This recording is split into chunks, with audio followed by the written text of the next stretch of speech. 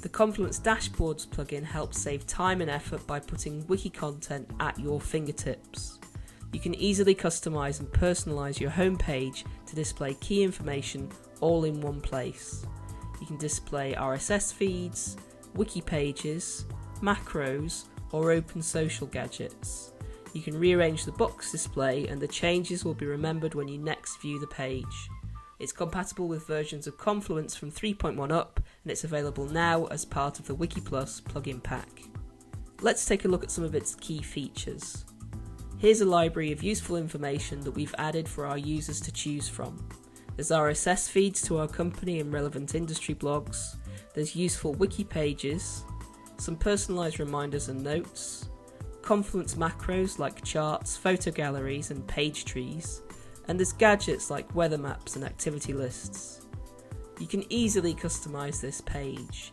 You can drag and drop boxes to rearrange them, as well as minimise, refresh, edit,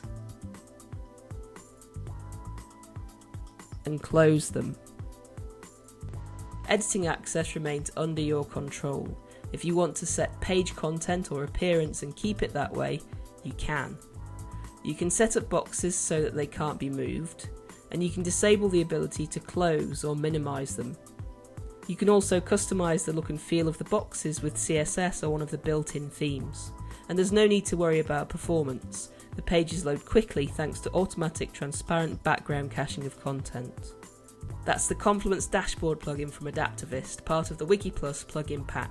For more information, visit plugins.adaptavist.com or follow @WeLovePlugins.